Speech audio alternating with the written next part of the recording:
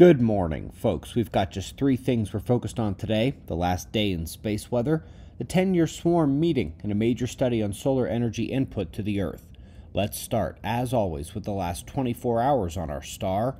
The departing sunspot gave one last flare goodbye as it turned away, and otherwise it was a very quiet day. No significant eruptions on the Earth-facing side. We do have some quick notes on the plasma filaments, the ongoing solar wind event affecting Earth, and the large northern coronal hole.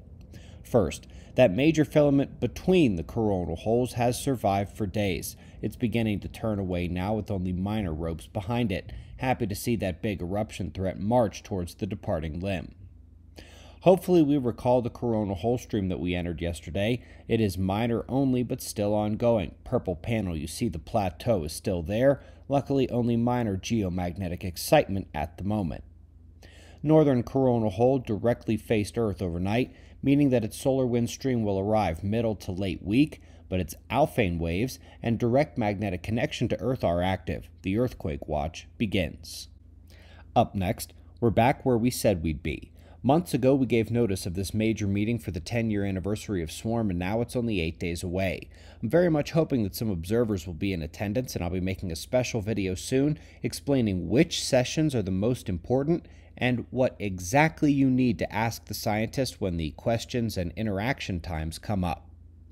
Last but not least, fantastic paper confirming a critical fact we've seen before, that the Joule heating of the atmosphere from geomagnetic storms and space weather events is underestimated. We saw this several years ago with the Binning study, but it has been utterly ignored by mainstream modelers of the atmosphere. Let's see them ignore it again.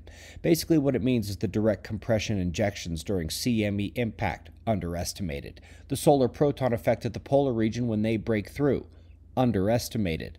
The whole atmosphere excitement from those protons and from geomagnetic storms, underestimated. And the consequent impact throughout the atmosphere via the global electric circuit, underestimated. That would be the effect on pressure cells, clouds, temperatures, storms, and more.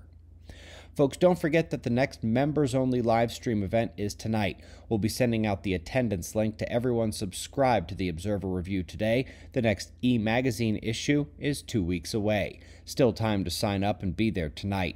We'll do this all again tomorrow, right here, but right now it's 4:45 a.m. in the new Valley of the Sun. Eyes open, no fear. Be safe, everyone.